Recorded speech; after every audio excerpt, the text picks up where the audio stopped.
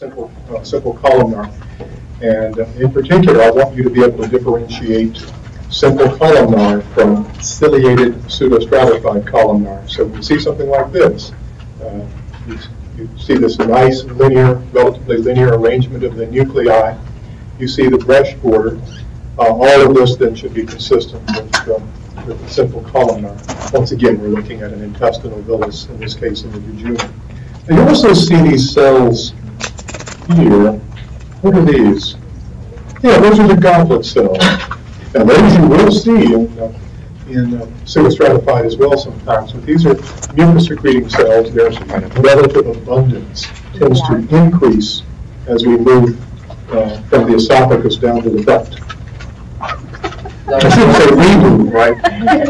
Yes, sir. Can you go back one slide again? What was that you called between the two layers of? Breakfast sausage. No. One to the left. Here? Yes. That's lamina propria. Thank you. Just bear in mind that virtually all mucosa is a fancy word for mucous membranes, have an epithelium, a basement membrane, and a lamina propria. They may or may not have some other things too, and we'll talk about those. There may be little wisps of muscle or various other things in there, but those are the primary attributes. And of course, if this is an intestinal villus, which it is, this is where the intestinal capillaries are going to be to take up the good parts of the breakfast sausage and deliver them to your brain. Also, you have the lymphatic vessels in here and various other structures too.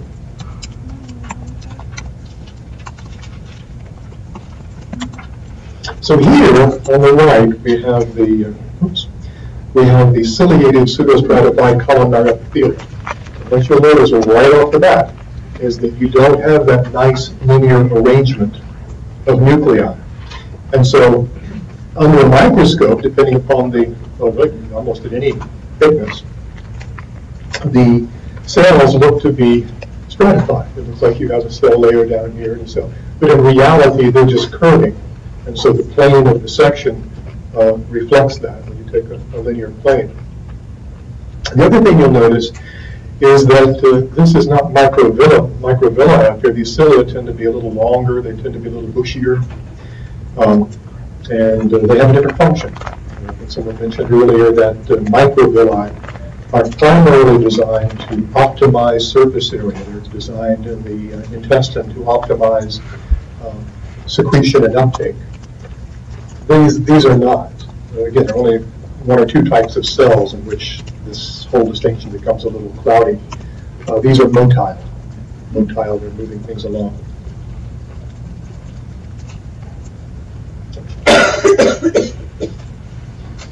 So here's the question. Here we have another example of one of those epithelium that do not fit into the categories we mentioned before. This is transitional epithelium. Now we had to guess, so let's say we didn't have a transitional epithelium category, we just had to use our traditional classification to identify this. How would you describe this epithelium? What does it look most like that gives histology students a fit?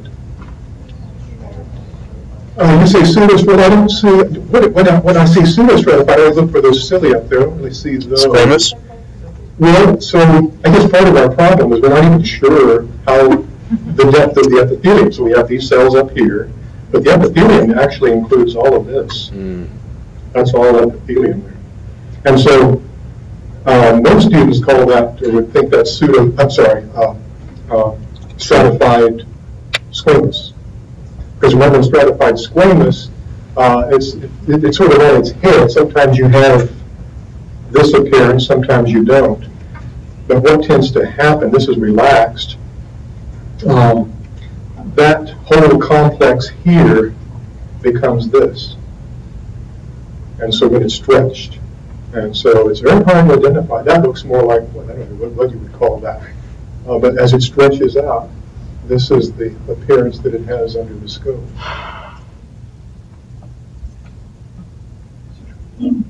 Characteristic of the bladder, and designed to accommodate the special mechanical conditions there. We don't need to worry too much about glandular epithelium. I just want you to know that right now we're talking about epithelia. So we're talking about exocrine glands. Exocrine glands are glands that secrete their product onto the surface of the skin or into a large luminal system, such as the digestive tract, or in some cases the respiratory tract. Usually we're talking about the digestive tract.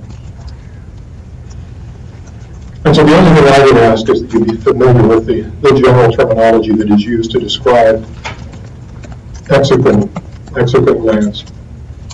In general, the glands can be simple or, but in the case of a simple gland here, you can see that the gland simply has one little tube here. It can be branched. If there are multiple levels of branching, the gland is called compound.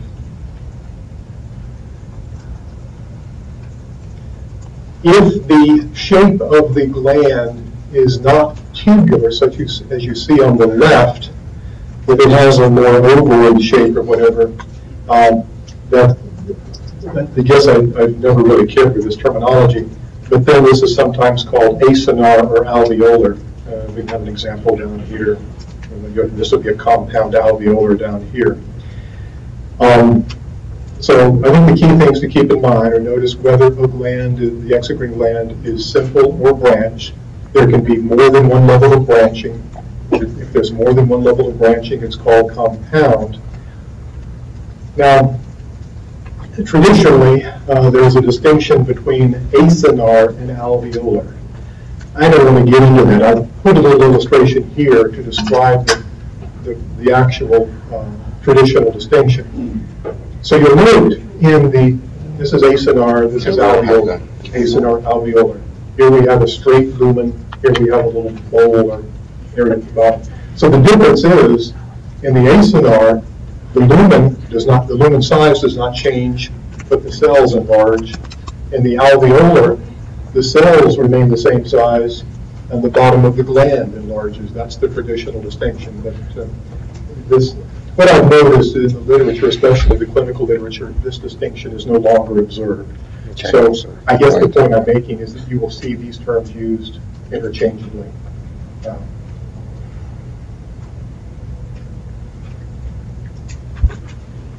Here we have a typical tubular gastric gland. You can see that it's branched here. So it's kind of interesting when we talk about these glands. Don't assume that these are simple cuboidal cells surrounding a single lumen. They can have rather remarkable shapes. There are glands in the stomach. There are glands in the intestine, and in both cases they have this branched tubular conformation, and a variety of cells we'll talk about later that serve a number of functions. In the stomach, the glands are called pits. In the intestine, they're called crypts, kind of like you think of this classroom. Now, we looked at the morphology of these epithelial glands. There is also a somewhat dated terminology to describe the mechanism by which these epithelial glands secrete their product. And you can see the three general classes here: merocrine, apocrine, and holocrine. The traditional distinction is that merocrine secretory cells, secrete by simple exocytosis, which you've studied in the physiology class. Apocrine cells, such as those of the axillary region, secrete by blooding off or bedding off a portion of the cell, and that portion, that apical portion of the cell, then is the secretory product.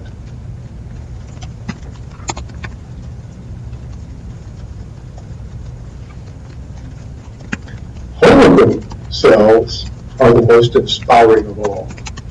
You want to follow the example of the holocrine cell, because the holocrine cell, in pursuit of its purpose in life, is all. The act of secretion requires cellular necrosis. The cell dies and just yields forth its contents to the surroundings. Sebaceous glands are typically holocrine. oil glands.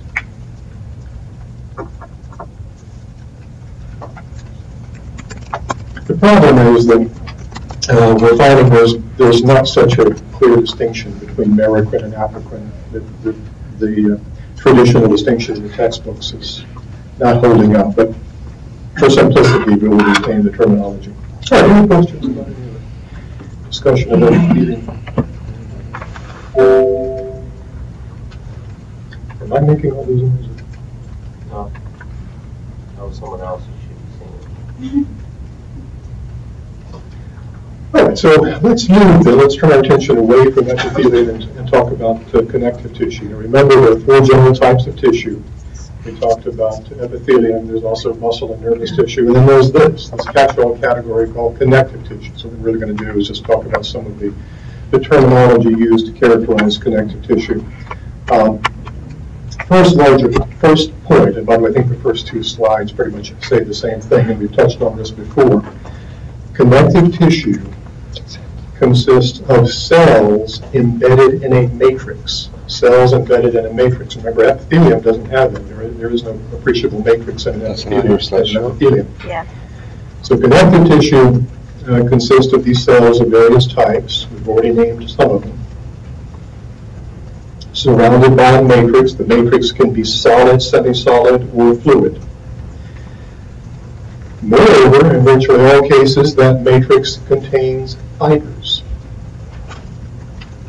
So, one dated but sometimes observed terminology that you will encounter is that connective tissue consists of cells and matrix. The matrix consists of 2 parts: ground substance, and fibers. So again, that's a older, somewhat dated terminology, but I just want to make sure you are prepared for this if you see it. So again, connective tissue, 3 parts: cells, ground substance, and fibers. But what I see, again, in most of the literature is that there is no distinction between ground substance and matrix anymore. The terms are pretty much used interchangeably. But whether you wish to observe that distinction or not, you should be aware that the matrix of virtually all connective tissues includes a large component of fibers. One of the key differences that differentiate, one of the key characteristics that differentiates the various types of connective tissue is the ratio of cells to matrix. So some types of connective tissue have a high matrix to cell ratio, others have a much lower ratio.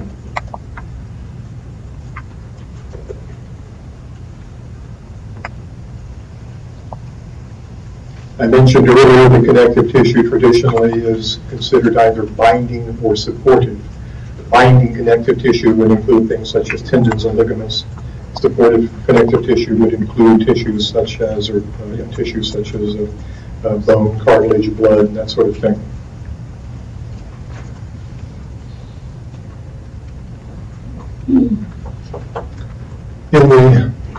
In your study, you will also encounter the delightfully pretentious term connective tissue proper. Connective tissue proper. And by connective tissue proper, all we mean is that is a very basic rudimentary type of connective tissue that includes cells and a definable, observable, tangible matrix. For example, blood. What's the matrix of blood? What are there are different types. It gets a little fuzzy and hazy in there. But connective tissue proper is such as the hypodermis or the dermis. These would be both examples of connective tissue proper, where you have different types of cells embedded within a very clear matrix.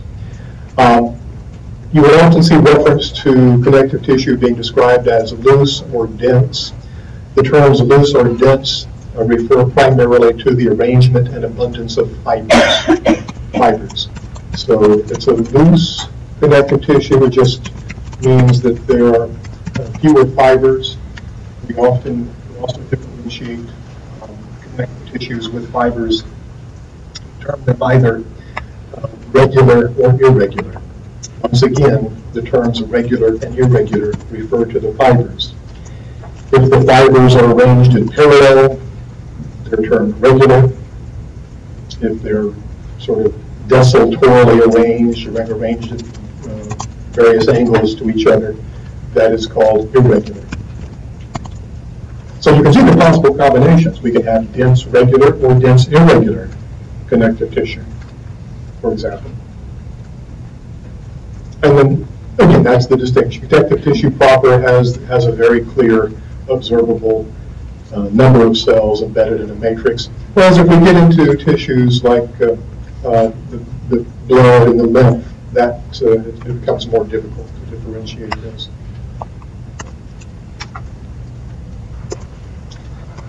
I've indicated that connective tissue contains, in many cases, a high concentration of fibers. Those fibers are typically secreted by cells called fibroblasts. Remember in our examination of bone, we talked about osteoclasts and osteoblasts. What do the osteoblasts do? Yeah, they deposit the matrix. And the osteoclasts, all right, so those suffixes then tell you what those cells do. Same thing here. In most cases, when you see the suffix blast, that means that cell is making something. It's producing or making something, just like an osteoblast is making the matrix of the bone. So a fibroblast, what is it making? It is secreting fibers, usually collagen fibers. The collagen is the most abundant protein in the body, and these fibroblasts are necessary for that. There's an earlier type of cell, a embryologically earlier type of cell called a fibrocyte, but that's a different type of cell. The fibroblasts are, again, abundant in a variety of connective tissue types. They secrete. I guess a better way of saying this is that a fibroblast is probably the most abundant cell in all types of connective tissue, and its main job is to secrete the matrix, to produce the matrix of connective tissue proper. And we've already seen that a large component of that connective tissue matrix, independent of the ground substance, are the fibers. Now, depending upon the particular type of connective tissue, in addition to the cells and the fibers, in addition to the fibroblasts and the fibers, you could have a variety of other cells too. You could have macrophages, you can have leukocytes and differentiated leukocytes. Basically, a number of these cells, a number of these leukocytes, when they leave the blood, they differentiate into other types of cells, such as mast cells and plasma cells, for example. But in the illustrations here, you can see this would be an example of a connective tissue that has a high concentration of fibers, and these are more or less regularly arranged. They have a sort of wavy appearance there, but they're relatively few observable cells. So this would be characteristic of dense, regular connective tissue. Tendons and ligaments would both be of that type.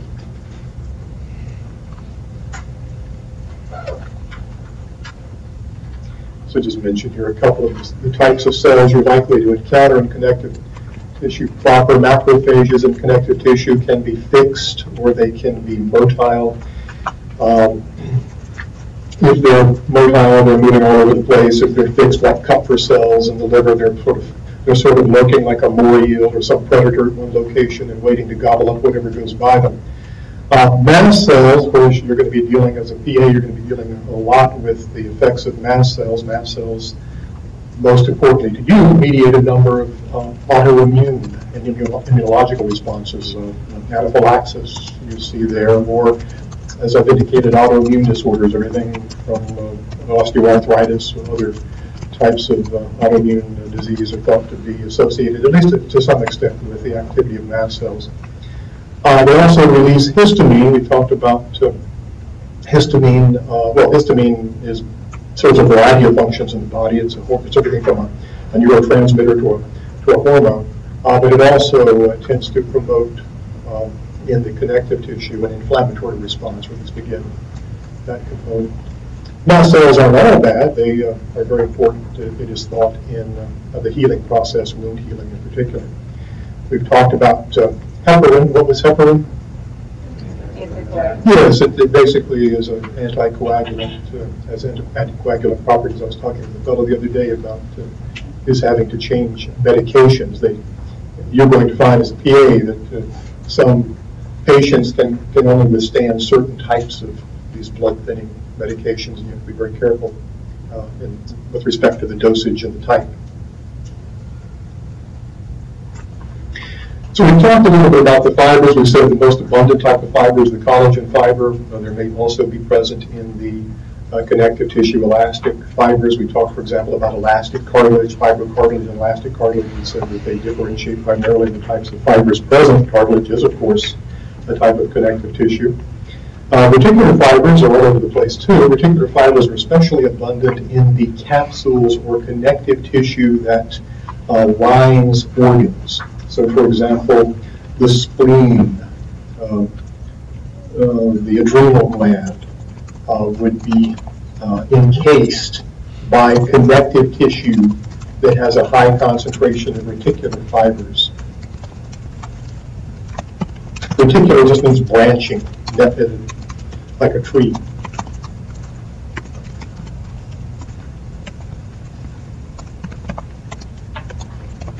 I think we've covered most of this. We've talked about gags, and we've talked about hydration and so on. Another type of connective tissue, of course, is adipose tissue. We're looking at some illustrations of adipose tissue here. Depending upon a variety of factors and the type of adipose tissue we're discussing, there may be variable amounts of matrix. But you can see in adipose tissue, the cells are quite large. And so as connective tissue goes, you have a fairly high cell to matrix ratio. There are two classes of adipose tissue. I'm not sure if this, I think, there are two general forms of adipose tissue. We have unilocular or white fat and multilocular or brown fat. Of course, you all know that because you are devotees of the brown fat revolution, I'm sure. White fat is the more abundant of the two. We have white fat depending on whether we're males or females. I have to be careful how I say all these things nowadays. Whether we're males or females, our fat is deposited in different locations, but most all of us have a fairly healthy amount of fat under our skin, in what's called the hypodermis. But depending upon a variety of factors, we also have white fat encasing, for example, the heart, protecting the liver and kidneys. So the white fat in the body serves a number of functions. It is a metabolic tissue. It is an energy storage tissue. It's much more efficient than, for example, glycogen at storing tissue. Storing energy. A lot of lipids, of course, stuffed into there. In histological preparation, what typically happens is the tissue is exposed to an organic solvent that just dissolves and washes out all of the lipids, and thus in virtually all histological preparations of white fat, this is what you see. All you see is what's left of the cell membrane, because everything in the interior is gone. There's not much in the interior but adipocyte anyway. It's just basically lipid, and it disappears. So, for those of you who are pursuing the brown fat revolution, what can you tell me about brown fat? Any devotees? No idea. What can you? You're. I mean, I've read about it before. Yeah. Because it burns more calories than like white fat. What I read about it is that like apparently you can change the amount of brown fat you have in your body by like adapting to like, well, not that specifically. But that's what he said. Apparently it changes like you can adapt to like cold. So like I've read like there's like certain people that wear like ice packs, like body vests that have like ice packs on their shoulders and stuff, and help like keep them like really or like models do it. Sounds like a very desirable lifestyle to me. No, you're exactly right. The idea behind, well, first of all, let's talk a little bit about brown fat. Brown fat, first of all, is present in all of us. We have much more of it as neonates than we do as adults. And you can see the relative, the typical locations of brown fat in the baby. It's sometimes called baby fat. And you'll notice that it's basically it's in the neck here, it's on the shoulders, and then down a little bit down the spinal column. And one thing that it is, it's highly thermogenic, because metabolically it undergoes decoupled mitochondrial respiration. By that I mean it's oxidated phosphorus. It's basically like going out in the parking lot and starting your car up and just flooring the gas, or putting the accelerator all the way down, and not putting anything in the gear. So just sitting there burning fuel. That, to some extent, is what the brown fat does. It undergoes decoupled oxidative phosphorylation, so no real work is performed other than generating heat. All right. So if this is a specialized tissue in a baby that generates heat in those locations, can you think of any adaptive value to them? Are there any parts of your body that are especially sensitive to thermal changes? Nobody thinks of it, can think of it. A region of the body that's particularly vulnerable to dramatic changes in temperature.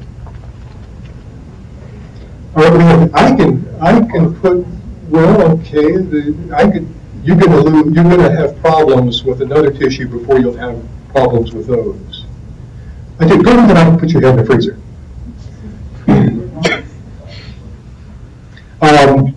We'll have a little allegory about the lungs a little later when we get to the respiratory system. But you probably know that if body temperature becomes too high or too low, you'll lose consciousness, right? And more importantly, if that condition persists for a long period of time, that damage, because the brain, the nervous system has limited capacity for regeneration, that can be irreversible.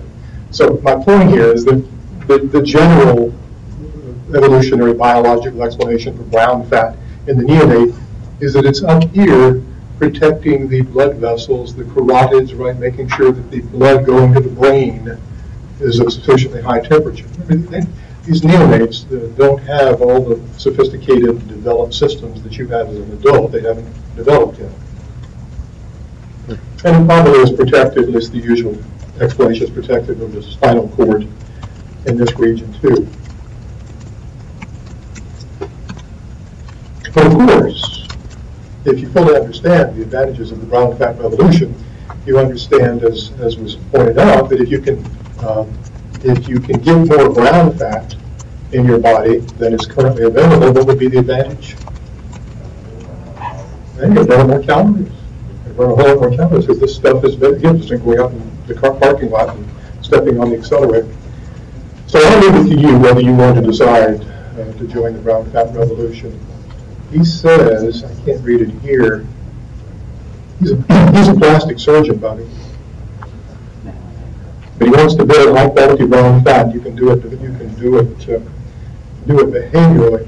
And he's got his fists closed there, so he's angry. And I think maybe he's got some lifting straps on there, so he's ready to go. Yes, ma'am. In your body? I think you would argue as much. Yeah. I don't think so. Buy his book first. Yeah.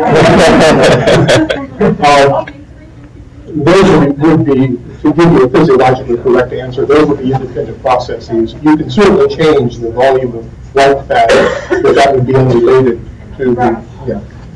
There has been research recently to suggest that we have, as adults, dispersed through our bodies much more brown fat than was previously believed, but I'm not sure that we know what it's doing, and I'm not sure, despite the unassailable integrity of this gentleman and his product, that there's a whole lot of evidence to suggest that we can greatly modify the volume of brown fat. In any case, submitted for your consideration. White fat, again, is unilocular because of those large cells. Brown fat cells are smaller, called multilocular. And then we can see a couple of examples of these fixed specimens, and you can just get husks of the cell there.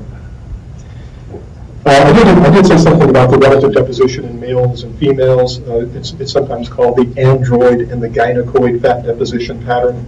Where do men keep most of their excess fat? Yeah, in the belly there, love handles or whatever. And where do women keep theirs? Hips. Called the gynecoid, or pear-shaped. hips and legs, which is superior physiologically? Which is the better strategy? Male. Yeah, the gynecoid has advantages because that fat deposited around the GI tract ends up at a much higher rate in the blood. So that's better? In other words, the males, it is thought, are more prone to atherosclerotic plaque deposition and problems associated with a higher concentration of lipoproteins of various types in the blood.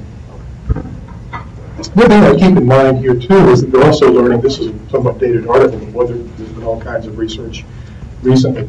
I think at last count that we found almost 100 different hormones that are released from fat. So adipose tissue is not just energy storage, it seems to play a number of endocrine, have a role in a number of endocrine functions. If you had to guess, you probably know some of these hormones.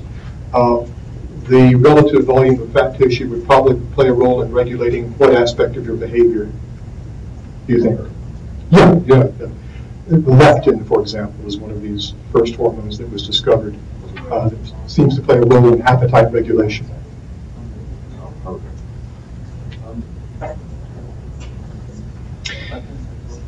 There are a few other tissues with which you should be familiar. This is another one that I would ask you to be able to recognize on a quiz.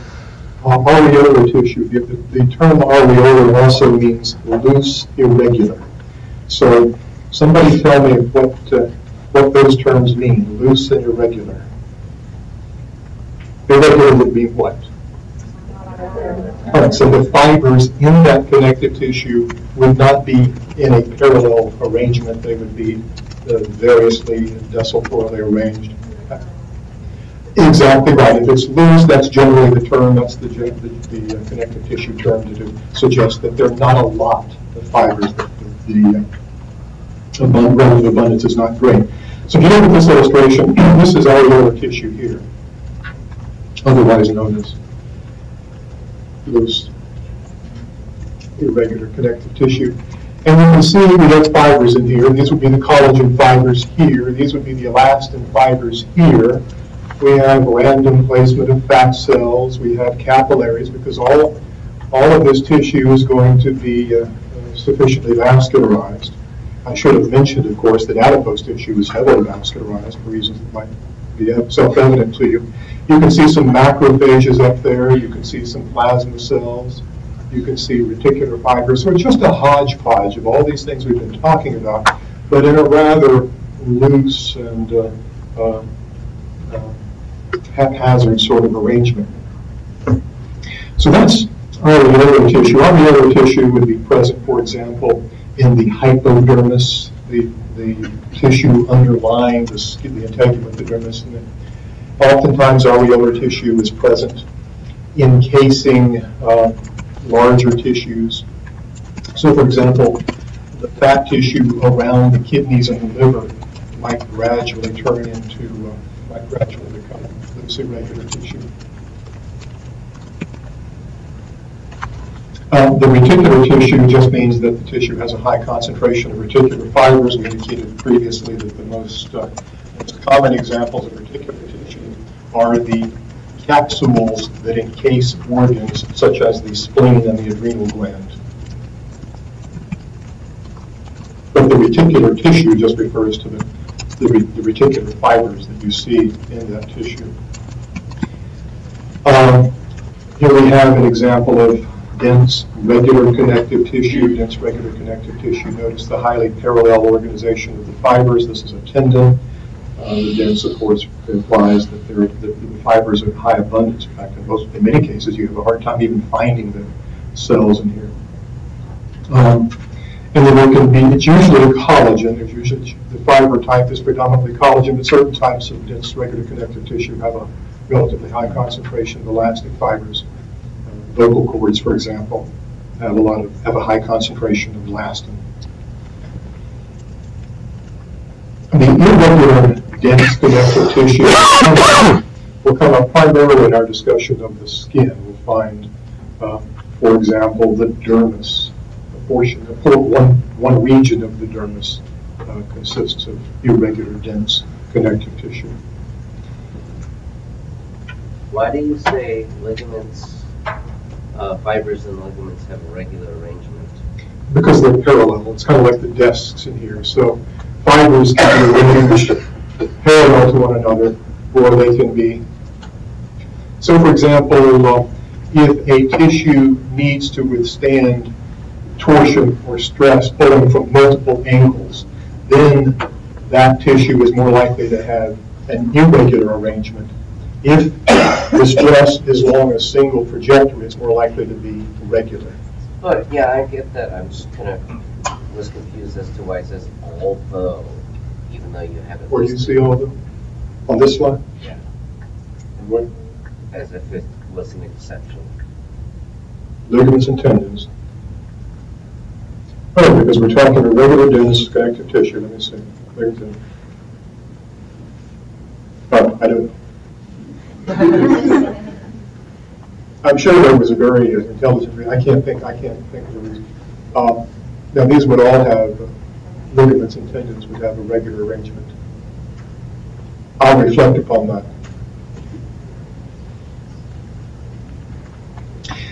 So you can see even regular dense here, very tight arrangement. This is irregular dense here, these little wisps of connective tissue going in different directions. Again, we'll see that in the skin. A lot of the joint capsules, remember, we previously saw an illustration of joint capsules. We said there's an interior and an exterior compartment. The exterior compartment generally consists of ligamentous tissue.